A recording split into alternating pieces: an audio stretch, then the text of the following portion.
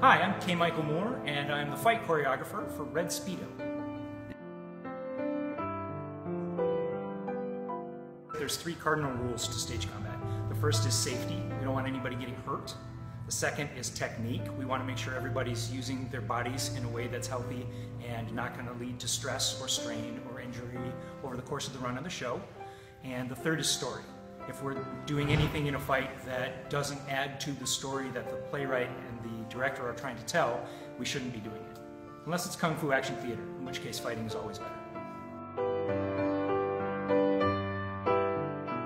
I actually started by being cast in a show that had a lot of sword fights, and the fight choreographer for that show was also a local expert, and he started giving informal classes, and eventually I started going to workshops around the Midwest that are held at various places with an organization called the SAFD, the Society of American Fight Directors.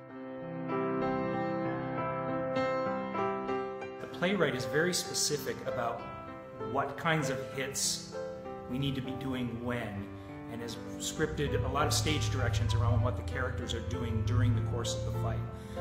It's a very different kind of fight compared to, say, Shakespeare, where you literally get a stage direction that says, they fight, Laertes loses.